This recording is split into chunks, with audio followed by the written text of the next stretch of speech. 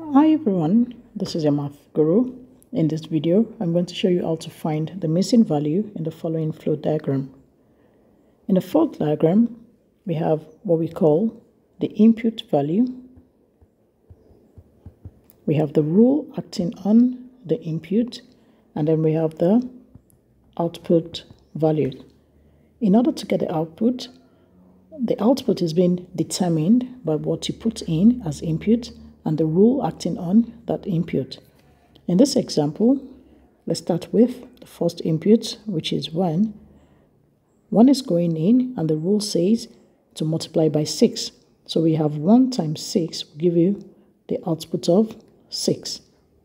In the second example, we have 2 going in, and the rule says multiply by 6. So we have 2 times 6, which is 12. That will give you the output of 12. Now, when you get to the third example, we have 3 going in, as shown. Going to draw my line. That's my input. I'm multiplying by 6, and then my output will be 3 times 6, which is 18. Now, you can see we have a missing value in the third input. To find the value of this missing input, we're going to do what we call the inverse rule.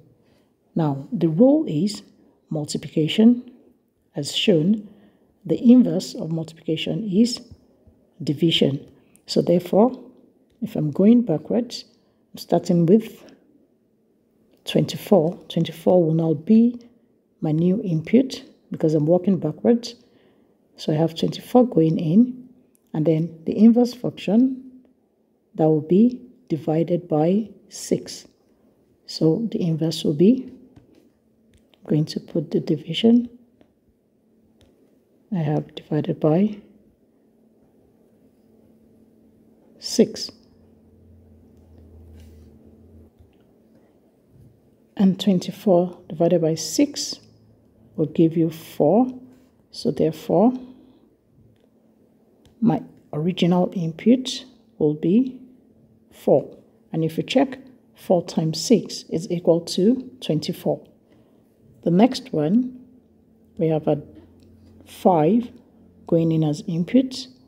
The rule says multiply by 6. So we have 5 times 6 will give you the output of 30, as shown.